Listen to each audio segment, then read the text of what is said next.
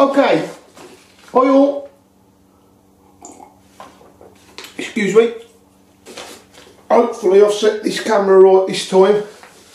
Like I said to Sandy, I'm no videographer, but hopefully by the end of the year I'll have got this a lot more streamlined, and you know, I've got the process down. As you can see, it's cold in here, and I think it's trying to focus on the smoke. Sorry to keep looking at the screen. I don't know what's happening with this, but the monitor display goes off. So anyway, so the first thing that I'd like to discuss with you is some of the questions and answers, and what I would like to say about this is that this is fantastic. It gives me an incentive to do more videos, and I do genuinely love to help if I can. So the first one was Lee, excuse me while I'm reading the paper. Lee, where do you get your carbide bits, or where can I get a carbide bit for screwing up your scales and stuff like that? What I will say is, if you go to any place that sells Dremel bits, maybe Amazon, if you're in the States, Lowe's, Home Depot, I would have thought will definitely stock these kind of items, and that's where you'll pick your the item that you need from. They do plenty. You can buy them in little packs with different shapes and sizes, no problem. The next one was, Lee, I'm having a lot of trouble with Kydex sheaths, and you know, getting the edges nice and all that. So when I do the next batch of Field Masters, what I'll do is I'll do a video on making the sheaths, or one of the sheaths, and I'll show you how I go about doing the retention, and I'll show you how I go about sorting out the sheaths, the edges and all that type of stuff, no problem. The next one, is there any way to recess steel / titanium with a drill press? Yes and no. It's not ideal to do it on a drill press, and what he also says is by using a carbide bit you don't get a completely flat bottom, which is right in a sense, but when you're making frame locks, I mean, it's only very small. What you do is you recess the bearings in what they call a raceway, and I will show you how I made a tool to do that and how I go about doing that, which eradicates any problem with that completely, because it just sets them level, obviously. But you can, the other way I do it, and I do it a lot this way now, is I'll just stick them on my rotary table and I'll bore it out. You know, you can also bore it down and do it that way, which will give you a perfectly flat way, but the carbide bits do a fine job as long as you recess them bearings in and make your own raceway with the bearings, which I'll do a video and I'll show you how I do that. Can you do it on the drill press? Yes. Is it putting a lot of pressure on the drill press? Probably, but it's still doable, and maybe if I get a chance I'll do a video on that with my little drill press and I'll show you how it's done, because my big one's just dedicated for tapping. Okay, finishing and polishing stabilised wood. Well, I've got a knife here that's got, you know, quite intricate and elaborate dovetails on with this is Croatian wood, Croatian olive wood, a different type of olive wood from a different place this time, with carbon fibre bolsters. Hope you can see that. Okay, so maybe I'll show you when I do that. The other one is, Lee, I'm having real trouble getting my scales flat. How do you do that on your surface plate, your marble surface plate, or my metal one? Well, in a minute I'll end the video, I'll take you over there and I'll show you how I go about putting the paper down, make sure the paper's nice and flat, how it's easy to keep changing the paper over, because there's a product that I use that makes it very simple, as I do with, well, I'll either insert a picture or I'll flash a picture up. I use the same procedure for my disc sander. Now what I will say is, the stuff that I use is not very easy to get in the UK, which a lot of this type of stuff is not for us in the UK, to be honest. But for in the States it's not a problem.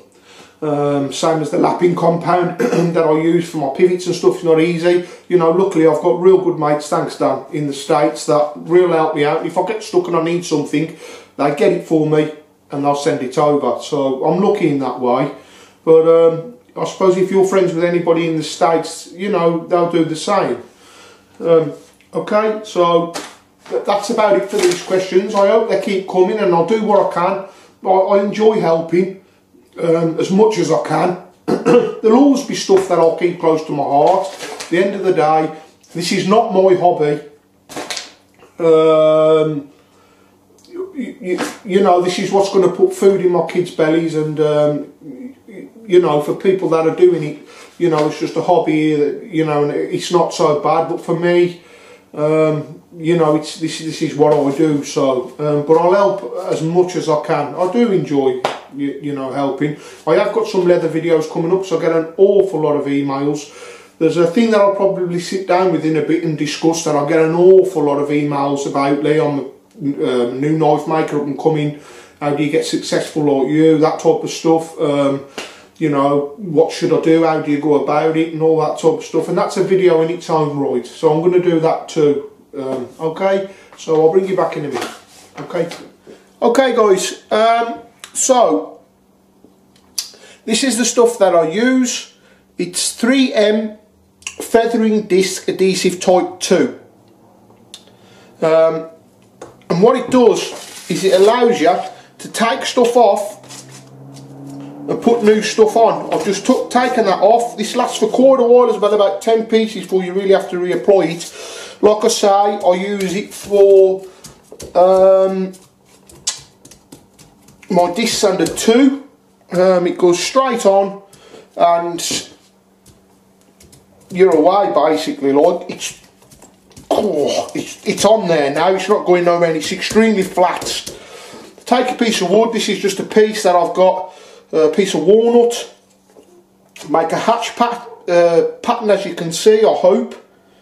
And what you want to do then is basically a figure of 8. I find if you go like up and down like this, it will tend to round these edges off. And also what you want to be doing is don't be pressing your hand down that way or that way, just the weight of your hand. And then what you want to be doing is starting a slow figure of 8 and then move back and then check. Now I can see here I'm already putting pressure here, or this is fatter here than it is there. So what I'll do now is apply a little bit of pressure there, and it's already starting to disappear there.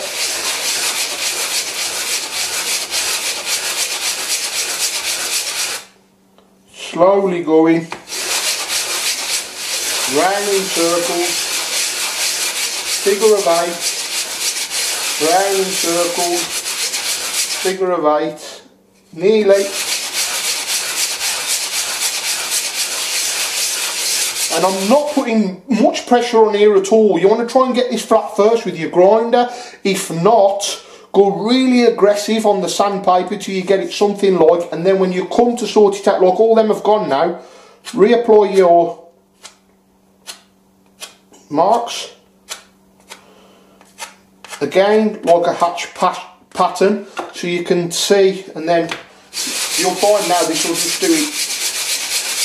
There you go, it's doing it evenly. See how it's all going away evenly?